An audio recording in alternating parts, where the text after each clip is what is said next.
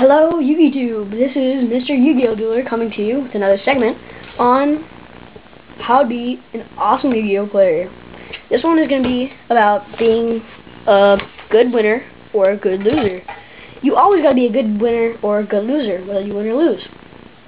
If you win with like somebody you have like down on the field, they probably did a good job, or they probably cheated. So, like they have Red Eyes V Dragon, they have Elemental Hero Gaia, Elemental Hero, Flame Wingman, Red Eyes V Dragon. I'm not sure if I said that. Red No Dragon, Red Dragon Archfiend. Well, I have 2 Red Dragon Archfiends, so I'm saying I have to. He'd probably be in the graveyard right now because I got Red No Dragon out. If this ever happens to you, don't let it bring you down, and be a good loser if that happens. Like, say I just defeated you for your deck, and I just won your deck. Maybe it was like your least powerful. Maybe it was like your most powerful deck. Yeah, shake a guy's hand, man. If you feel bad, just, I don't know, go home and punch a pillow. Nobody really does that. Please don't do that. That would be really weird. So if you get that mad, just go see a psychiatrist or something. Or whatever. Let's just say this happens. It would really be suckish. Like they have a couple more, like they have Swords of Revealing Light on you. They just keep on attacking you. Now you're down to 500 life points. You gotta be a good loser. Or you gotta pull out the, I forgot what card is the most powerful. Well, to beat I think to beat Red Eyes V Dragon, you have to use Blue Eyes White Dragon. He has enough attack, I think. Or, I'm not really sure what else. So, YouTube, number 10, this would really suck. I had like 5 guys at this tournament use Swords of Revealing Light on me. I hate it because nobody likes Swords of Revealing Light besides the person who's using it. Whatever happens to you, you hate it, man. I'm not saying it's a bad card. I'm saying it's like one of the best cards because if your opponent's like trying to kill you with an Exodia deck or something, even though Exodia sucks, I'm just giving a quick example. Like, don't be mad. Like, maybe he has like that many cards in his graveyard because he has a, what do you call it, a Dragunity deck, and that is mainly based on tributing and equipping. So maybe he has like, I don't know, like some card equipped with Red Eyes V Dragon. He has like double attack.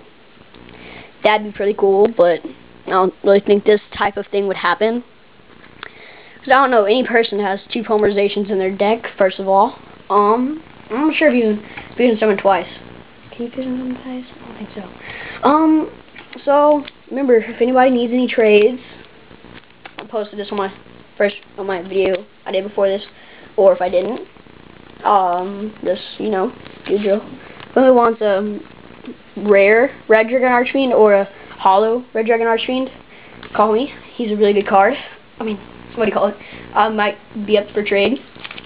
What else? What else? I'm pretty much looking for a Blue Eyes White Dragon, maybe.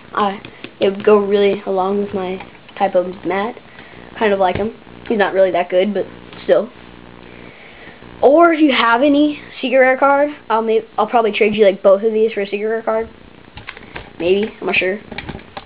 Probably be worth it. And remember, nobody likes sore losers. Just don't do it, man. And if you're at your local tournament shop and there's this judge, they know everything, man. Like this one judge I saw, they had 35 decks.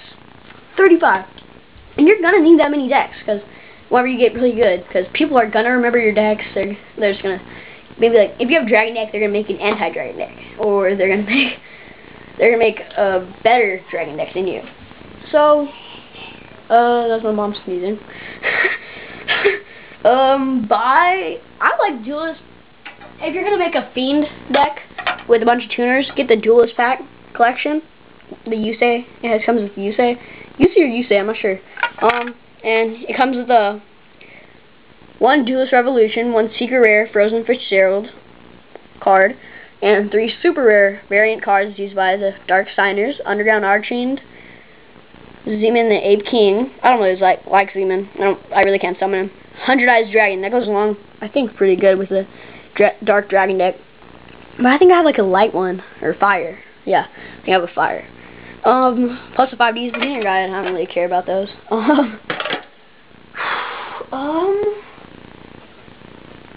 think that's it, YouTube. This is Mr. Yu-Gi-Oh! Dealer signing off. And I think we are done. So, one last thing. Do not be a sore loser. Nobody likes them. And goodbye, Yu-Gi-Tube. Oh, Inch95 and your Yu-Gi-Oh! Channel. Watch 'em, man.